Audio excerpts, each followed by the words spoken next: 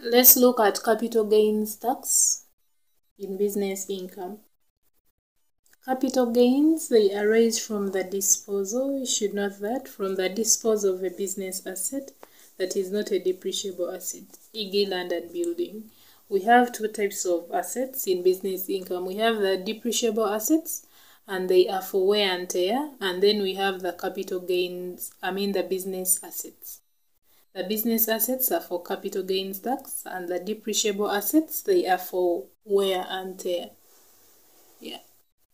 So, the capital gain is the excess of the consideration over the cost base of the asset.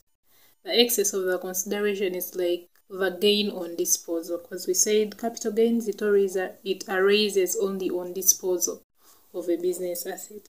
So, in case you sell a business asset at a value higher than its net book value, that gain that you get is what we call the capital gain.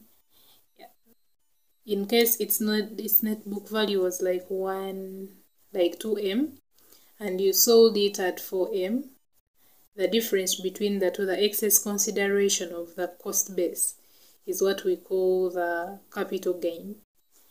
So it is the excess consideration over the cost base of the asset.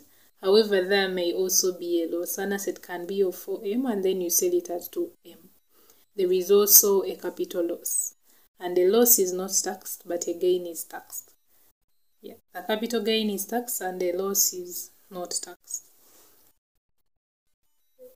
There is no separate capital gains tax legislation in Uganda. However, capital gains from business are taxable under the provision of Income Tax Act with other business income at a rate of 30%. So if you have a capital gains of 1M, or the gain on disposal of 1M, they tax 30% of it, which is 300K. 300K becomes taxable. And that is all about the capital gains tax. It arises on disposal of a business asset, and it is the excess consideration over the cost base of the asset, and it can also be a loss, taxed at a rate of 30%.